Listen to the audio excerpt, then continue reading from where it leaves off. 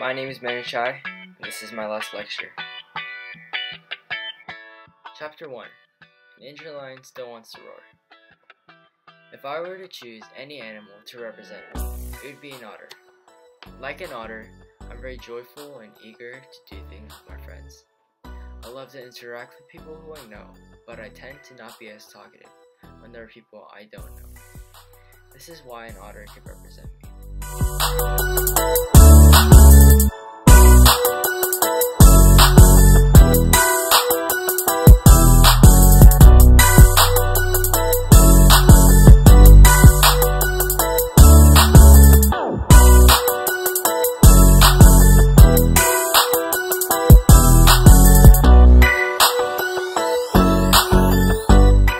Chapter 4. The Parent Lottery.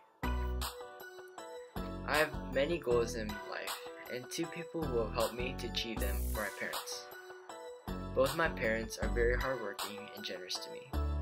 Although they can be stressed and tired, but they still find ways to smile and help me when I'm in need.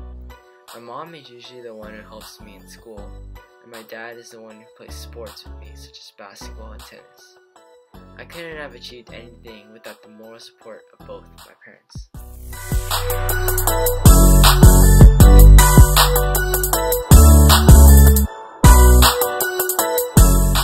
Chapter 7. I never made it to the NFL.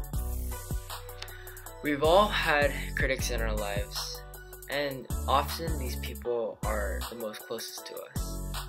My biggest critic would be my dad, because although he has been lighthearted and funny, he also points out the things that I'm doing wrong, whether it's on the court, in school, or at home.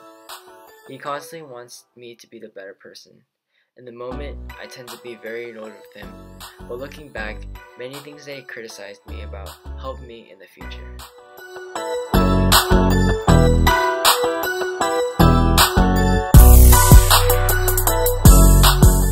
Chapter 11. The happiest place on earth. We've all had obstacles in our lives that we had faced. Many people I've talked to told me that it's my choice whether or not you go through the obstacle. You want something badly, you gotta go for it. Basketball has been a big aspect of my life. For 6 years since I was 7, I fell in love with the sport, but as young as I wasn't as strong or taller than the other kids. This didn't stop me because almost every weekend, I would try and practice my game and continually shoot the ball. I went from being an average role player to a player who averaged 20 points per game.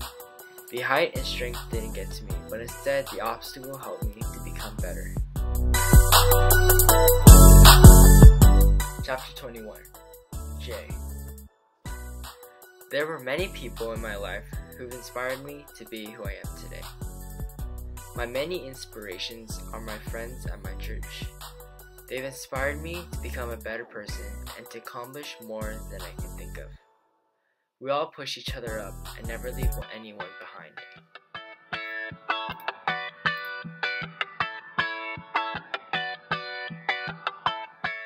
Chapter 24. A Recovering Jerk. Being judgmental on ourselves or others being judgmental on us is a good thing because it shows us the things we need to work on. Sports helped me with this concept because it humbled me and made me a better person whenever I lost. Chapter 53. Never give up. Presentations are my biggest brick wall till this day. I still get really nervous and sometimes mess up in front of the class. Although I get nervous, my parents support me and encourage me that I will do fine. This really helped me to slowly overcome this obstacle in my life. Chapter 56. Tigger or Eeyore. I'd consider myself a Tigger because many times in my life, I've always tried to look at the positive side of things, no matter any certain circumstance. Chapter 61. The dreams will come to you. Reflecting on my life, I am so thankful to have a great family, good friends, and things some other people might not have.